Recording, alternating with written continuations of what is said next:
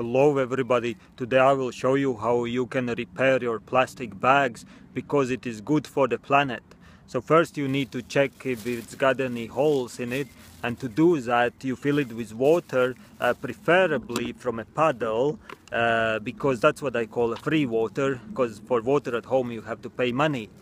And it is best to use a frying pan because it is very easy to scoop and pour with it. So let me fill the bag now. So I filled the bag now, and as you can see there is an actually leak. It is leaking, and to repair it you just use a scotch tape, which I got here. Just get a little piece and then just tape over the hole like that, just like that.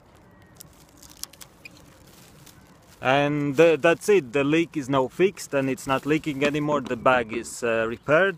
Just pour out the water back in the puddle. And so now the bag is ready to be used again.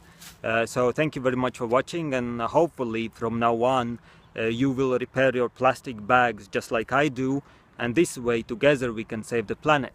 Thank you and bye bye.